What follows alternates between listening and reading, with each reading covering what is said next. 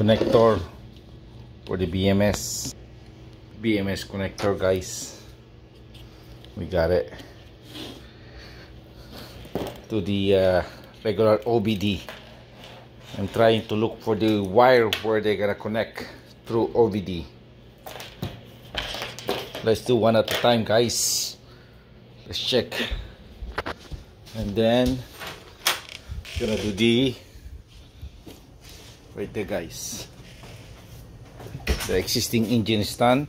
I'm trying to mount this one on top. That's the charger. That's the inverter charger.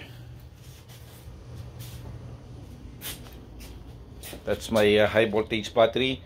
I'm trying to make a frame, and then on top of it, that's the motor, guys. It's the motor. And right now I'm charging the battery. Right now we already got 40 volts on the module 3.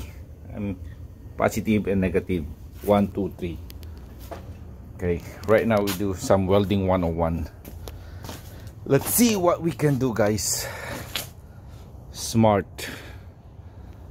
They're the same here, guys. I'm working on the high voltage battery.